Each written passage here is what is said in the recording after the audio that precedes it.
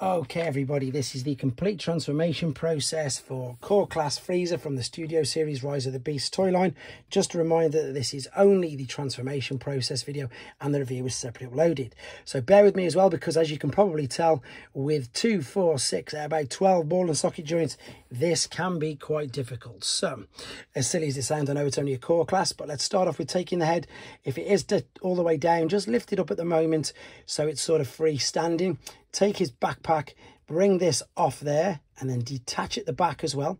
Now you see you've got an extra gun under here. Fold this through and then bring this right up over, push the head back into that gap, over it, bring it down and cover it up. So you've got the front of the gun right there. Okay, so this is where I suppose it gets tricky. In honesty, you can leave the legs, completely pull these out of the way. You're not going to touch these again. What we're going to do now though is we're going to try and turn these into, I suppose, like quad legs, or the legs for the cannon. So what we've got to do here is we're going to straighten these out like so. Now what we've got here is a little tab and a little I suppose another tab there, sorry, a cutout and a tab.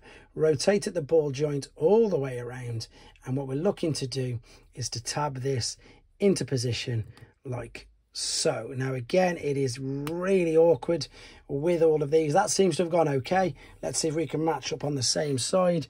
I just want you to see exactly what we're doing here. So I'm turning that down. I'm going to rotate the ball and socket down. So there's the tab. This one's pretty much in position.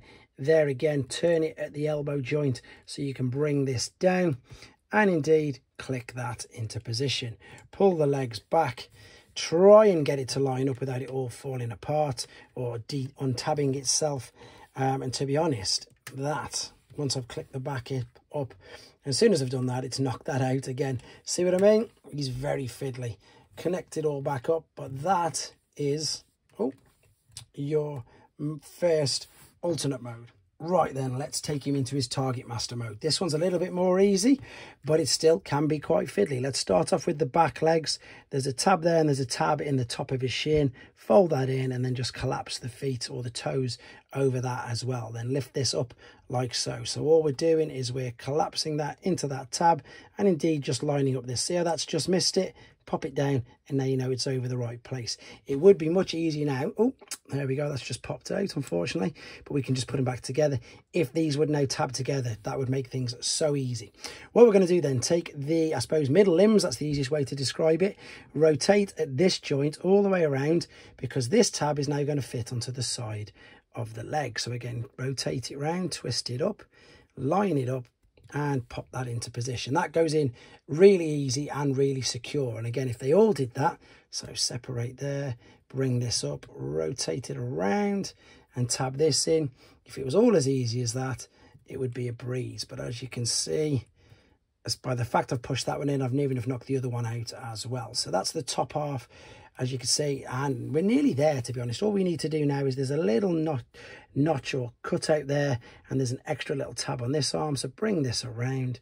Again, we're going to need to rotate this over, and this is just going to fit into that cutout. Oh, there we go, like so. Same for the principle for this side. Roll it around. Keep rotating the hand around until it's facing inwards. Slight bend at the elbows. Drop this over there. That's going to tab in.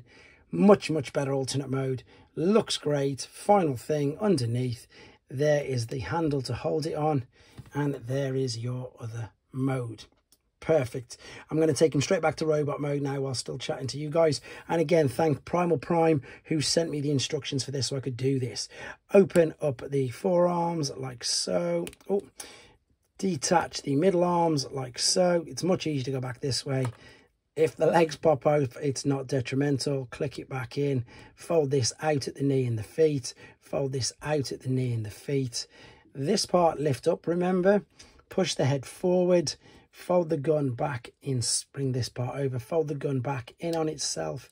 Tuck it over. Clip it into the back. And then it's just a matter of correcting the orientations on the ball and socket joints. But to be honest, it's up to you. You can have them however you want. Obviously, it's better if they're all facing forwards. And then again, if you really want to as well, you can lift the head up, give it a bit more articulation. But there you go. That's the complete transformation process. Thank you for watching, guys. Take care.